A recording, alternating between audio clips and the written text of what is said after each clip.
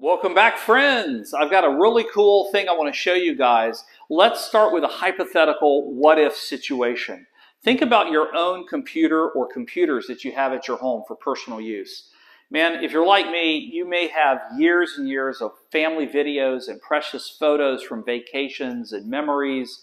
There's a lot that we trust the hard drive of our computers to keep safe. Imagine if you're a small business owner and you're running a business. Maybe it's a retail shop or you have an office off-site. It's not necessarily home-based. It may be way over yonder.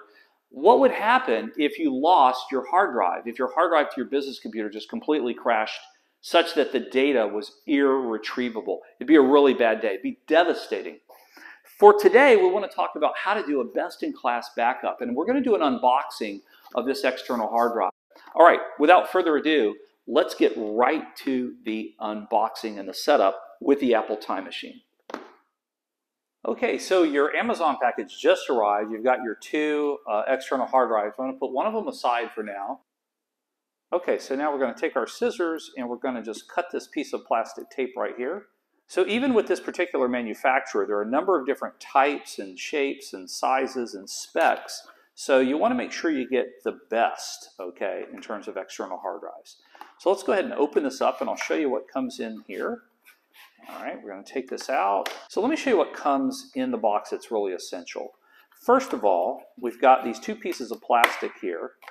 And if we just peel it open, just like you're peeling an orange, this is the part you want to maintain. This is the important part, right? Now, very, very simple. We've got USB-C, right? That's C, and that's going to plug into the back of the computer, and it's just going to plug right in here on this end. So we're going to put this here. All right, snaps right in. What I'm going to do now is I'm just going to set this casually right here, and we're going to switch angles, and I'm going to show you how to plug it in on the back. It wants to push that way. There we go, nice and snug. And now if you come back here, you can see that little light flashing. Now, before we get into the virtues and benefits of why I really trust an external hard drive more than I trust a cloud-based backup, where you trust some service provider up in the cloud to handle all the backup, I'm going to have in the description below a link to a separate video on cloud-based backups. The pros and cons with cloud-based. Now, I would not trust cloud-based for my primary backup. It should be tertiary or secondary. The primary backup that I'm going to recommend is using this. What's amazing is this has 5 terabytes of storable data. That's 5 trillion, with a T, trillion bytes of data. You can have multiple home computers. Maybe you have a couple of laptops, maybe you have a couple of desktops. You can back them all up to this drive and back them up multiple times. And similarly, you can do the same with your work computer if you own a small business.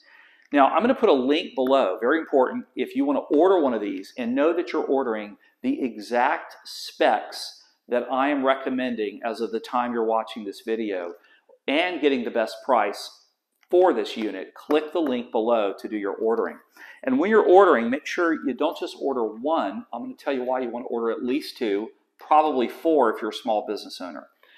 If you work for somebody else and all you have are personal computers to back up, just get 2 of these, because you want to have multiple redundant backups of your various home computers. One day, let's say Monday, you might do a backup on this drive, and then on Tuesday or Saturday, you might want to do a separate backup, a redundant backup with drive number 2. Okay, so here we are, and we can go ahead and use our mouse, and what we want to do is we want to go into the Time Machine. So I'm going to click on System Preferences here, and you'll notice Time Machine's right down here. Again, a lot of people have seen this icon, but maybe they've never used it. So I'm going to go ahead and click that. All right, and notice that we have here, now this is a reference to an older backup, so disregard what you see there. We want to introduce this new hard drive, so I'm going to hit Select Disk. Okay, and notice I've got one right here under Available Disk. So that's the old one. This is the one that you'll see, because you won't see this. You'll see Available Disks, and then you'll see 5 terabytes. So let's click on that. Okay, so let me point out this reference to encrypted backups. So your backups to your hard drive, your external hard drive, can either be encrypted, check the box, or non-encrypted, leave it unchecked. Encrypted means that it's password protected. Only you know the password. For Pete's sake, don't lose or forget the password. The benefit of that, the pro and the con. The benefit of that is that when it's encrypted, if you lost your external hard drive, this portable one, and it fell into the wrong hands, no one would be able to access the data because it's super encrypted with a password. So that's a benefit. The disadvantage with encrypting, though, could be that in the future, depending upon your operating system, if you're trying to use your portable hard drive, let's say it didn't get lost or stolen, and you're trying to use it to actually restore to a future generation computer or a different operating system, or maybe from Mac to PC or that kind of thing, you may find a little bit of a challenge because if it's encrypted, you could run the risk that that encryption software is so outdated that the future technology can't read it. I mean, that's maybe rare, but it is a possibility. So what's the alternative? If you leave it non-encrypted, which is the way that I prefer to do it, it just means that you really have to just guard this little physical hard drive. Don't lose it. Know where you keep it in your home safe, your fireproof safe, or whatever. So for this one, I'm going to make sure I've selected this so it's blue. I'm going to leave it unencrypted, and I'm just going to hit Use Disk. So you notice that we get the option of continuing to use that old hard drive, which was this one here, or the brand new one that we're installing here. And we can rename this later if we choose. Well, let's go ahead and hit Use Both. Now notice here, in order to marry it up, so that the new external hard drive is going to be able to be used with this awesome app called Time Machine, we need to be willing to erase and reformat this LaCie drive. And that's okay because that's the brand new one. That's not the old one. We're going to go ahead and hit Erase. And here we go. All right. And now you notice all of a sudden we have this particular drive. And notice on my desktop, we've also got an icon there. One of the other things I want to show you on the Time Machine is notice that it's setting up with a default to back up automatically. That may or may not be something you want to do. This is a box to definitely check. Show Time Machine in menu bar, and that's up here at the top. And this is the icon that I wanted to show you right here. I pretend that this was not selected. Okay, so we'll close that out. You plug in your external hard drive into the back. All right, and then you'll come up here, click this, and say Backup Now. Okay, now you're wondering what's happening. You don't necessarily see anything, but what you will see, if you look at the external hard drive, and I'll try to zoom in on that, you will see that light that's on and flashing. That's indicating that data is transferring, so you know that's working. And the other thing you can do to monitor the progress is click this again. Here we want to just open that.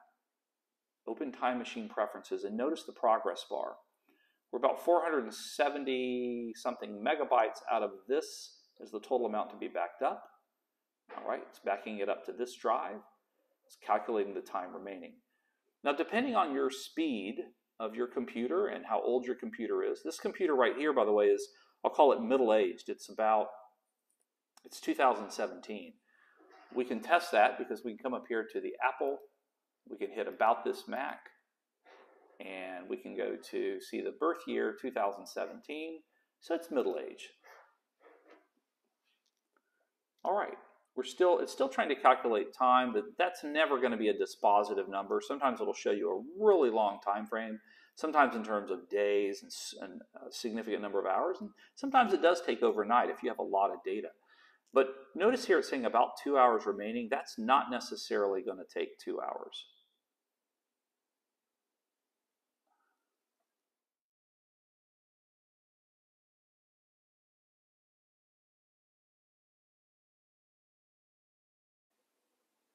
Okay, so just to wrap up, so what we've done is we've connected the external hard drive, we've unboxed it, we connected it to our Mac computer, and we ran a Time Machine backup, and we know that it's complete because it says right here that the most recent backup to the external hard drive was today, and here was the time that it completed.